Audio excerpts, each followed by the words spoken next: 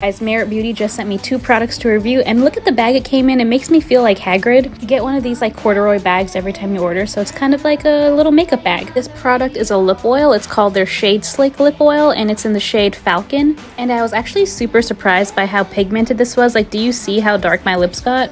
It is a tinted lip oil, but it doesn't feel sticky or anything. I really like it. The next product is the Flush Balm in Raspberry Beret. I really love this gold packaging. Before they had like a very grayish silver one, but this one is really nice. I also tend to stick to like pinky blushes, so I wanted to try a berry looking color, and I feel like this is really cute. It looks really natural. This is a cream blush, and I like to use my fingers because I just feel like it gives like a more natural look to it. Merit is definitely a minimalist type of brand and want to make their products very easy and simple, and I think they definitely achieved that. What do you guys think? Bye!